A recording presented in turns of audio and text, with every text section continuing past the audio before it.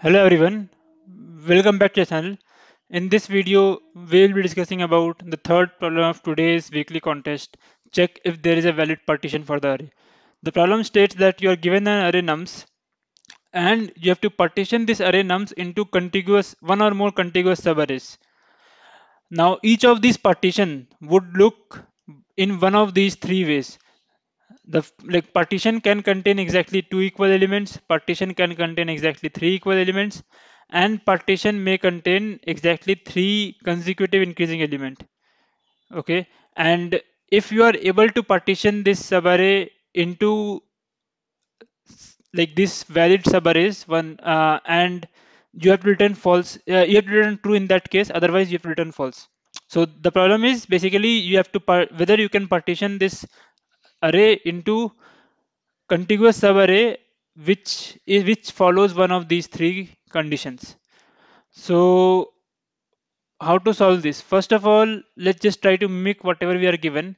We are given these three conditions. Okay, so let's see what happens after we apply any of these conditions. So for example, let's try if we apply first condition here, because we can see it is applicable here. We can remove this as one subarray, right?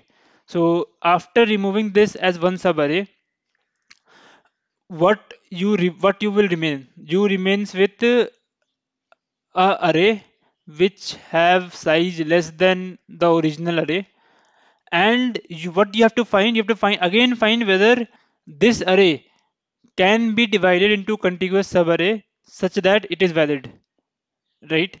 So originally in original array, in the entire array, you have to find whether you can partition this array into valid subarrays or not.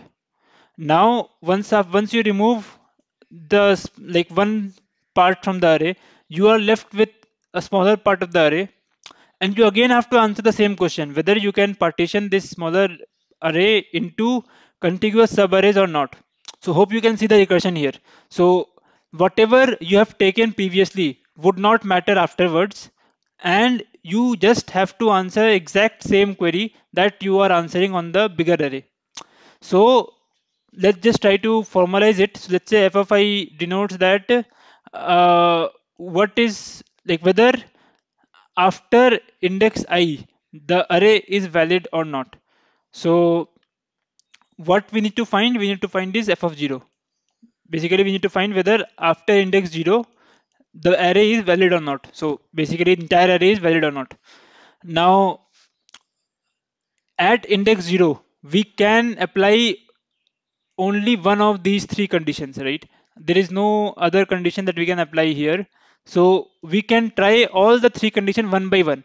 Let's say you apply the first condition here and you see that okay, first condition is valid. So now you take this and now you will find out okay, what like for f of 0 you will find out whether f of 2 is valid or not. Basically after index 2 everything is valid or not. That is one condition. Second condition, you will try to apply the second condition here. The array contains exactly three equal elements, and this is also applicable here. So you will take this. Now you will see that okay, I have taken this. Now what is remaining? Remaining is this piece. So whether this is valid or not. So for that you will just call f of 3. Okay.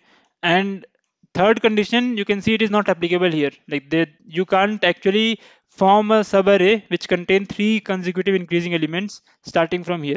So you will not, like, third condition is not applicable here. So if any of these f of 2, f of 3, any of these return true, f of 0 will be true, right? So basically f of 0 is trying every possible combinations and seeing whether it is possible or not. So if f of 2 is possible, it means that after taking out the first two equal elements, there is a way to partition the rest of the elements in a valid manner. So therefore there is a way to partition this entire array into a valid manner, and hence f of 0 will be 0. So hope you get the point. Like if any of these conditions would be true, the final answer of f of 0 would be true. So what, like, the pseudo code would look something like this. So what we will do, we will initialize the answer with false. Okay, now we will try each of these conditions. We will see whether there are two equal elements exist. If it exists, Then we will just query f of after index plus 2, which if it is true, we are doing a or operation here that will actually make it true. So or will be true if either answer or this will be true. So basically or is 0 or 0 is false, otherwise everything is true. So if you do 0 or 1, or if you do 1 or 1, or if you do 1 or 0, everything is true. So in a way, we are just seeing whether this is true. If it is true, answer will be true. Then if there is existed three equal element, we will try f of after index plus 3 and just or it with answer. And then we will try if there are three consecutive element exist, and again we or it. If after this entire exercise, answer will contain either true or false. It will contain true if any of this after index plus 2, after index plus 3, after index plus 3 will be true. And finally, you will return answer from here. So hope the solution makes sense. Let's just quickly look at the code to make it more clear. The code is exactly similar to how we have discussed. So again, one more thing, we have to memorize this because to avoid calculating the same index again and again. So for example, you can see in this exact question, in this exact state, we are calling f of index plus 3 two times. So it might happen that we can do recalculations. So to save recalculation, we can just store f of like the value of f of I in a array and you reuse it. So now we are maintaining this dp array, which would be either -1, true or false, like 0 or 1. So these are the three possible values. Initially we are filling it with -1. Now as mentioned in the pseudo code, we are just doing this exact thing, that if there is two equal element means there should be two element and those two element are equal.